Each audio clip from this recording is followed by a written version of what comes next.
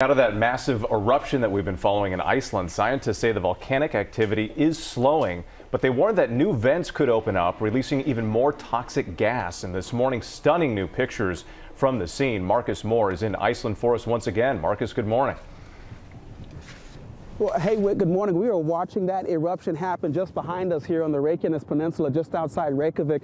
But I want you to see the picture from above that shows you the fissure that stretches for 2.5 miles. The gases and magma have been spewing from 2 vents this morning. And as long as this eruption continues to unfold, the concern is high that toxic gases could spread across the region. And because this is an underground system that scientists are dealing with, there's a lot they don't know about what is happening. An official with the meteorological office told me that they are worried about the gases, but also for the potential that this eruption could re-intensify. And of course, since Monday's eruption, they also warned about the risk for lava to reach the nearby town of Grindavik, which was evacuated last month. Now, that has not happened, thankfully, but they're not in the clear, and certainly they're continuing to watch what happens here. The overarching question, though, is how long will this last?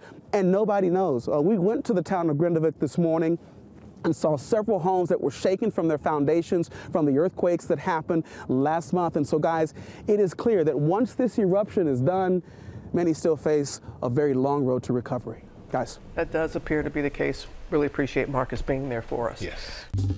Well, hey there, GMA fans. Robin Roberts here. Thanks for checking out our YouTube channel. Lots of great stuff here. So go on, click the subscribe button right over here to get more of awesome videos and content from GMA every day, anytime. We thank you for watching, and we'll see you in the morning on GMA.